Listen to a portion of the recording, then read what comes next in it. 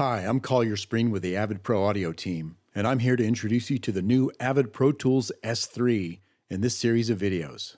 Let's dive in, shall we? This episode is about using S3 with the Artist Transport. First of all, why would I want to add the transport to my setup?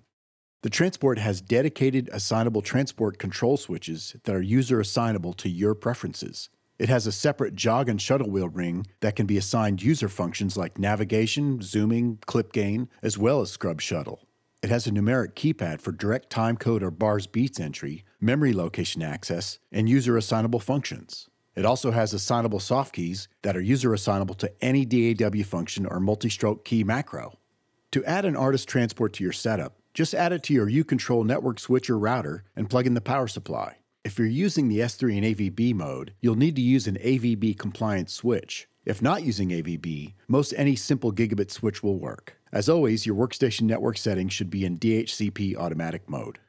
Let's assign some commands and macros to the switches on Artist Transport. First, to see what's already assigned, hold the I key and touch a switch.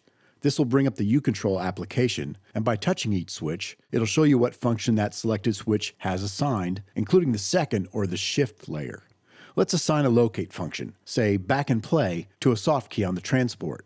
First, in the U-Control application, select the soft key to be assigned and press the clear button. Then, press the command button to assign a single or multiple commands to that soft key. Once into the command menu, add a function, whether it's a U-Con, keystroke, or an MC function, or even a wheel function. Back and play is a locate function, so select U-Con, transport, locate, now back and play.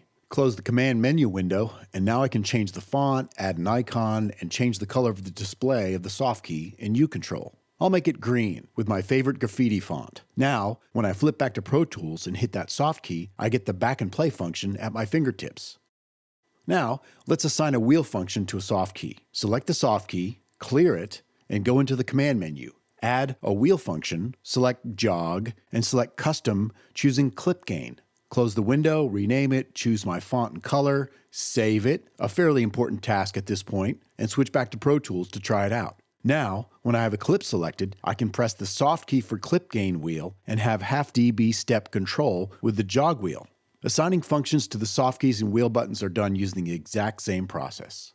Hitting the Save button on the U-Control application saves your soft key setups and session layouts. The layouts are session specific, but the soft keys are global. So when you open an old session, you'll get your session-specific layouts back if you made any, and your soft key assignments will follow from session to session. Save early, save often.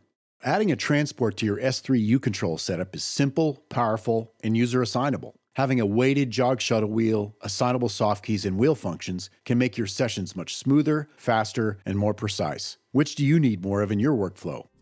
Be sure to see all the videos in this series on the Avid Pro Tools S3 and read the S3 and Transport user guides.